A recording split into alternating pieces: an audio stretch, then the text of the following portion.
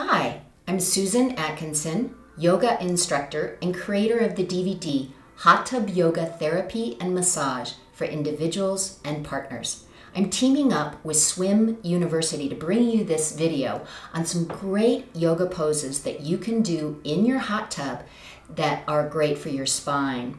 All right, let's begin. The first one is hip circles. So I'm going to kneel on my bench, support myself with my hands, bend my outside leg, and start to circle my leg out. Now you can do this either standing or kneeling on your bench. The point is just to do big circles with your knee as far back, out, and forward as you can.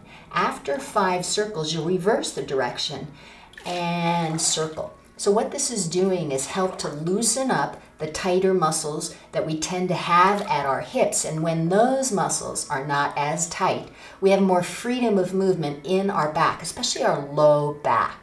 So you'll do 5 circles in each direction on this leg and then switch sides and do the other leg. The second one is called side angle posture. So I'm going to place my front leg, knee is bent. My back leg is straight with my heel on the ground.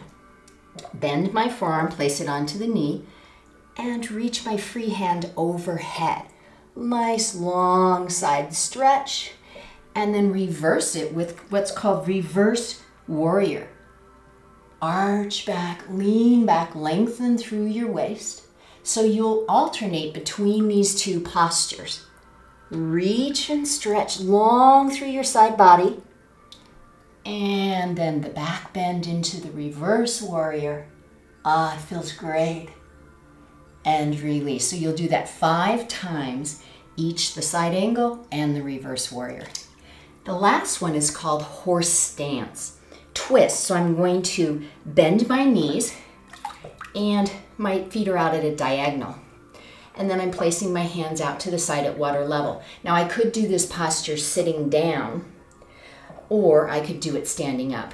Your choice. All right, I'm going to sweep one arm back and twist as far back as I can.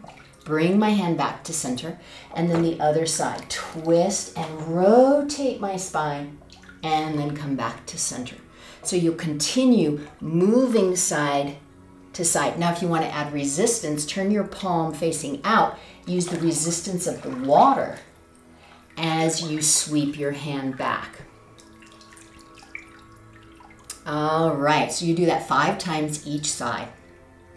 So I hope you've enjoyed these poses. I recommend that you do the poses 3 to 5 times a week. Thank you. Namaste.